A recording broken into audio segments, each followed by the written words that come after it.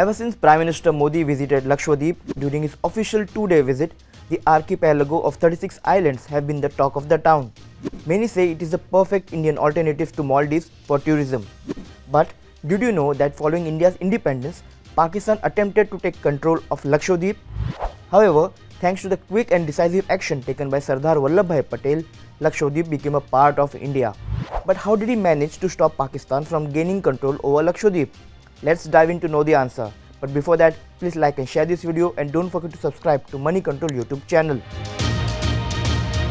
Currently, Lakshadweep is an uni-district union territory consisting of 36 islands.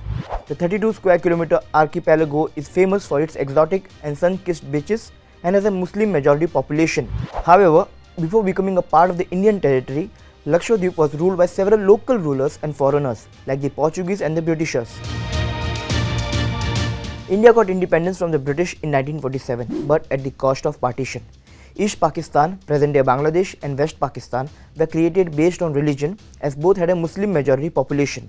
Now, there was another Muslim majority area located 496 km off the coast of Kochi that was ignored initially. No prize for guessing, it was Lakshadweep.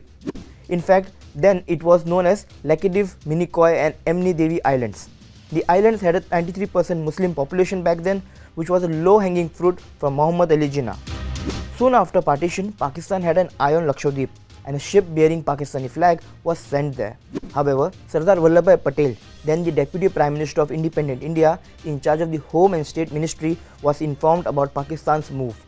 Sardar Patel was far-sighted and he knew that if a part of Pakistan was formed so close to the Indian territory, then it would forever turn out to be a security threat to India.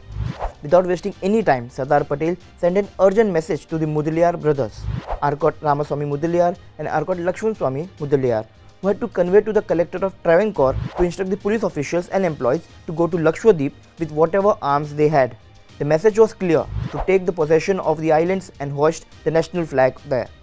When the people from Travancore police reached Lakshadweep and hoisted the Tiranga, they found a ship with Pakistani flag sailing towards Lakshadweep to take over the Muslim majority area in the Arabian Sea. The Pakistani dream to capture Lakshadweep was shattered after they saw the Indian national flag hoisted on the islands and preferred to take a U-turn.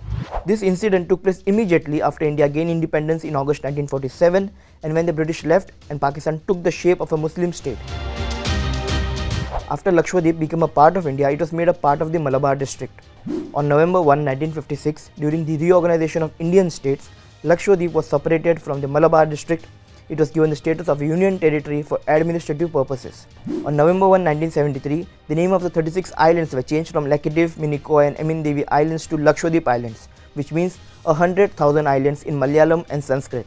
Today we should thank Sardar Patel, the Mudaliar brothers and the officials of Travancore, now Kerala, for their efforts to save Lakshadweep from Pakistan. Due to their efforts, Lakshadweep has turned into an attractive tourist destination and helped India avoid security threats in that region.